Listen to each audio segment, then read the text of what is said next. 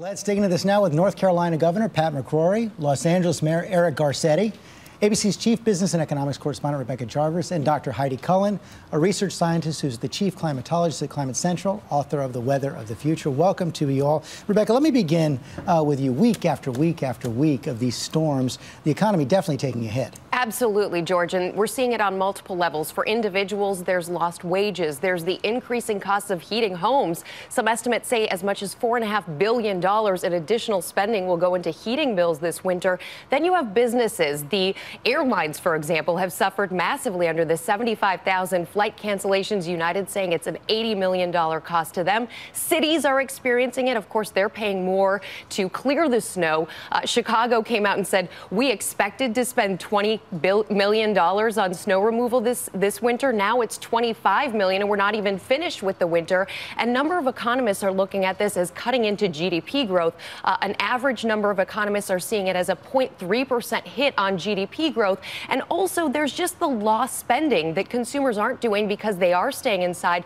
$15 billion in not going to restaurants, not going to the movies. That's never going to come back. Those snow days add up. Governor McCrory, we were all seeing those pictures out of your state this week. It looks a little clearer this morning, but how much of this is going to set you back?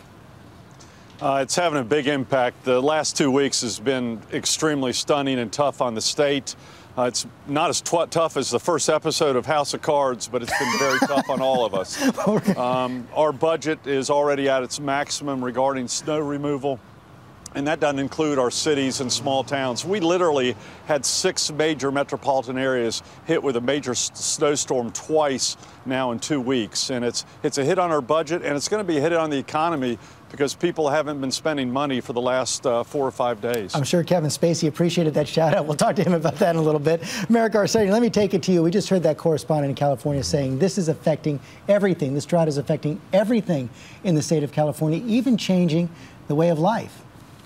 Absolutely. This was the driest year on record, but, you know, it's coming at an immense cost, whether it's wildfires, whether it's changing how we get water. But governors and mayors, you know, we don't have the luxury of debating the issue. I think it's clear human beings have had an impact on creating the problem, but we have to solve it now.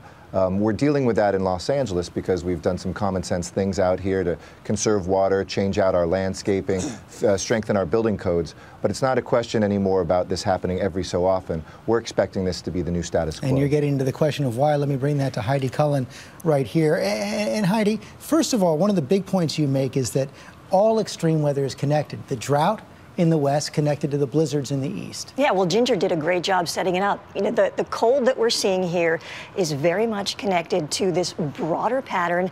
And really, when you put it into context, climate change, burning fossil fuels means that we're going to see more of these very expensive extreme weather events. Specifically, the kinds of extremes we can expect are more heat waves, droughts, floods. We're already seeing those. You know, this winter certainly doesn't disprove global warming. And I think it's one of these things where every time we have a really cold winter, we begin to ask ourselves all over again, so is global warming real or not? A cold winter doesn't mean global warming is gone.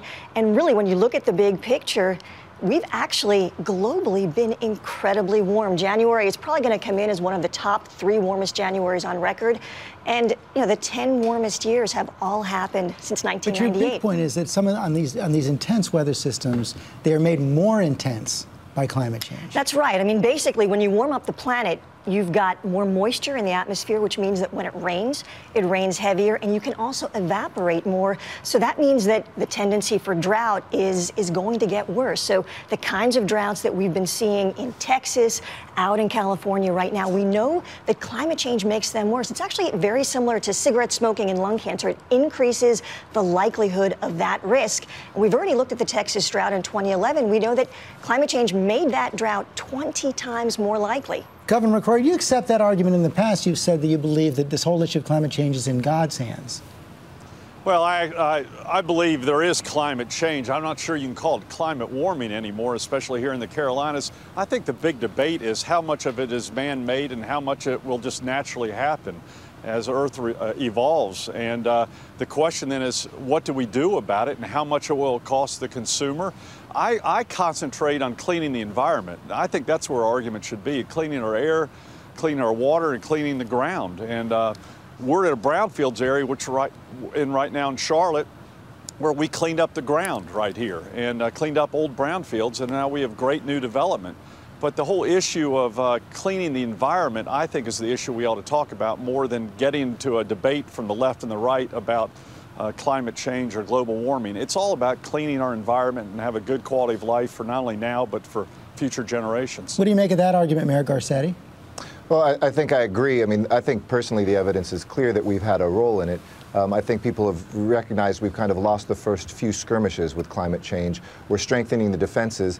Out here in Los Angeles, for instance, we consume the same amount of water as we did 30 years ago with 1 million more residents. So we're Americans. We adapt, we innovate, we're good at doing those sorts of things. But, you know, whether it's Mayor Brainerd in Carmel, Indiana, changing out stop intersections and making them roundabouts to take global warming CO2 emissions out of the air, or Mayor Becker in Salt Lake City, making sure his buildings are built in a green way.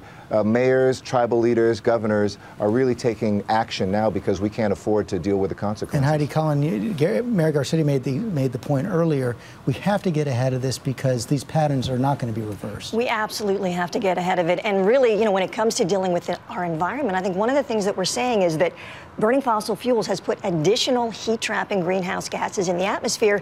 So cleaning up our atmosphere is part of cleaning up our environment. It's all interconnected. And how about, Rebecca, what are businesses doing to get ahead of this? It's innovate or die here, George, and a lot of businesses are, especially when you look at the food service businesses and the clothing businesses that rely so heavily on that supply, which is very much up in the air when you have these extreme weather patterns. Levi Strauss, for example, worked with farmers to come up with new, less water-intensive ways to get that cotton that they use to make their denim. Kering, which is the luxury conglomerate that owns Bottega Veneta, Gucci, they're working on sustainable ways to bring their product to market, and they're working with their suppliers to get the actual underlying supplies that go into that clothing to make it more sustainable, so that in any environment, whether the weather is going crazy or it's a normal weather pattern, they can deal with it and make their product and not be up in the air just because of the weather. And a lot of food companies are doing the same thing. And Heidi, Cullen, what's the single most important thing business and government and all of us can do together?